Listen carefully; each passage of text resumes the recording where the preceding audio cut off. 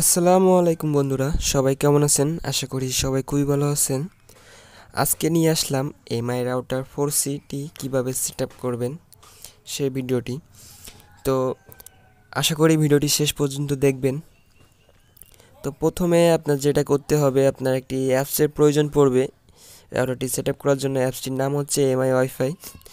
তো অ্যাপসটি ডাউনলোড করার জন্য আপনাকে প্লে স্টোরে চলে যেতে হবে। প্লে স্টোরে গিয়ে সার্চ করবেন এমআই ওয়াইফাই। সার্চ করলে আপনার সামনে এই অ্যাপসটি চলে আসবে। তো অ্যাপসটি চলে আসলে আপনি অ্যাপসটি ইনস্টল করে নেবেন। ইনস্টল করার পরে আপনার ফোনের যে ওয়াইফাইটি আছে সেইখানে চলে যাবেন। ওয়াইফাইটিতে গিয়ে আপনার যে এমআই রাউটারের যে ওয়াইফাইটি দেখতে পাচ্ছেন শাওমি নামে, এটি কানেক্ট করে নেবেন। করার পরে আপনার সামনে এবং পপ আপ উইন্ডো চলে আসতে পারে, এটি কেটে দিবেন, দিয়ে ওপেন করবেন। ওপেন করার পরে একদম লাস্টের অপশান সেট আপে নিউ রাউটারে ক্লিক করবেন। ক্লিক করার পরে আপনার সামনে এমন একটি পেজ চলে আসবে। এখান থেকে আপনাকে সিলেক্ট করতে হবে অ্যাজ এ নিউ রাউটার নেবেন। তো কন্টিনিউতে ক্লিক করার পরে আপনার কানেকশনটি চেকিং করতেছে, দেখেন চেক করা হয়ে গেছে। এখানে নেক্সটে ক্লিক করতে বলতেছে। তো আমার এখানে একটি রাউটার থেকে আরেকটি রাউটারে কানেকশন দেওয়া আছে, যার জন্য ডাইনামিক আইপি নিয়েছে। তো আমি আপনাদেরকে দেখিয়ে দিচ্ছি কীভাবে পিপিপিওইস সেট আপ করবেন। পিপিপিওই সেট আপ করার জন্য এখানে ডায়াল আপ অ্যাক্সেসে ক্লিক করবেন। ক্লিক করার পরে দেখেন এখানে দুইটি বক্স চলে আসছে। এখানে প্রথম বক্সে দিবেন আপনার যে ইউজার নেম সেটি দিবেন, যেটি আপনার আইএসপি থেকে দিয়েছে, এবং তলায় পাসওয়ার্ডটি দিবেন। দিয়ে নেক্সটে ক্লিক করবেন। নেক্সটে ক্লিক করার পরে যে প্রসেসটি সেগুলো আমি দেখিয়ে দিচ্ছি। এখানে দেখেন আপনার ওয়াইফাই নামটি দিবেন এবং তলায় পাসওয়ার্ডটি দিবেন। দেওয়ার পরে ফিনিশে ক্লিক করবেন। তো আমি একটি পাসওয়ার্ড দিয়ে দিতেছি 1 থেকে 8 পর্যন্ত। দেওয়ার পরে ফিনিশে ক্লিক করতেছি। দেখেন রাউটারটি সেট আপ হইতেছে। দেখতে পাচ্ছেন রাউটারটি সেট আপ কমপ্লিট হয়ে গেছে। দেখতে পাচ্ছেন আমার ওয়াইফাইটি ডিসকানেক্ট হয়ে গেছে এবং ওয়াইফাইটি অটোমেটিক কানেক্টিং হয়নি। তো এর জন্য আমাকে কানেক্টিং করে নিতে হয়েছে। এখানে কোনো পাসওয়ার্ডের প্রয়োজন পড়বে না। তো দেখতে পাচ্ছেন ওয়াইফাইটি কানেক্ট হয়ে গেছে। ওয়াইফাইটি কানেক্ট হয়ে যাওয়ার পরে আপনি অ্যাপসে ফিরে যাবেন। দেন এখানে দেখতে পাচ্ছেন আপনার একটি এমআই অ্যাকাউন্ট প্রয়োজন।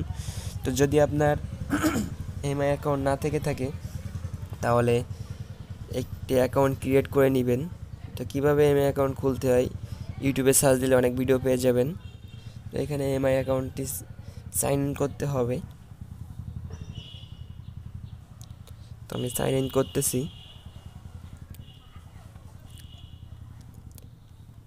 সাইন ইন করার পরে দেখেন আপনার সামনে আমার একটি পেজ চলে আসছে। এটি আপনার রাউটারটি অ্যাডমিন পেজ। তো এই রাউটারের একটি বিশেষত্ব হচ্ছে আপনি বিশ্বের যে কোনো জায়গা থেকে আপনার এই রাউটারটি কন্ট্রোল করতে পারবেন এই অ্যাপসটির মাধ্যমে। এখানে আপনারা দেখতে পাবেন আপনার ওয়াইফাইটির সাথে কারা কারা কানেক্টেড আছে। তো আমার একটা ডিভাইস কানেক্টেড আছে, এই জন্য এখানে একটা ডিভাইস দেখাইতেছে। আপনাদের যে কয়টি ডিভাইস কানেক্টেড থাকবে এখানে শো করবে।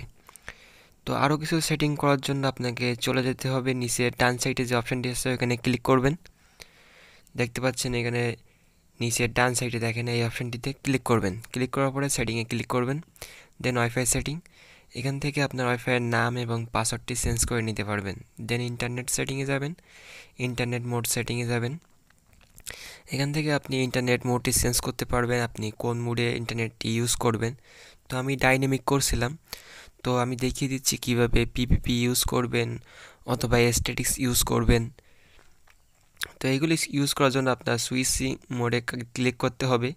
পিপিপি ইউজ করতে চাইলে ব্রডব্যান্ড ইন্টারনেট অ্যাক্সেসে ক্লিক করতে হবে। তো আমি আগেও বলছিলাম, তো আবারও দেখিয়ে দিচ্ছি কিভাবে করবেন। তো এটি করার জন্য ওখানে ক্লিক করবেন। ক্লিক করার পরে ইউজার নেম এবং পাসওয়ার্ড দিবেন।